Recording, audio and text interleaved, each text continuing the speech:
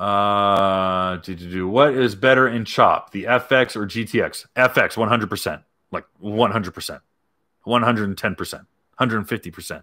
200%. And that's wide open throttle, trimmed, clipping. All right. If you're out there bobbing, you're fishing, dude, GTX. Because GTX was designed with the Fish Pro in mind. All right. I weigh 245 pounds. I can stand up in the footwell of one side of the Fish Pro and cast a line. That's amazing. That's amazing stability. All right. At low speed, you can get up. You literally at trawling speed. You on a Fish Pro, you can literally hook up the trawling speed where you don't have to touch the gas, but don't have to touch the gas, and it goes 9 miles an hour. You can literally stand up and walk around the stinking thing, and the ski won't move. That's how stable the GTX ST3 platform is. But at speed, FX, 100%. All right. Hey, guys. Thanks for hanging out.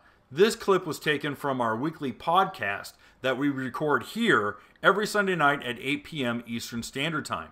If you want to watch the whole video, you can go to the Watercraft Journal's YouTube channel, go to Playlists, and then click on Live Sessions. You're going to see it there.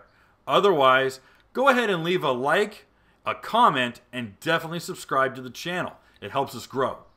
And again, thanks again for watching our videos, and we hope to see you soon.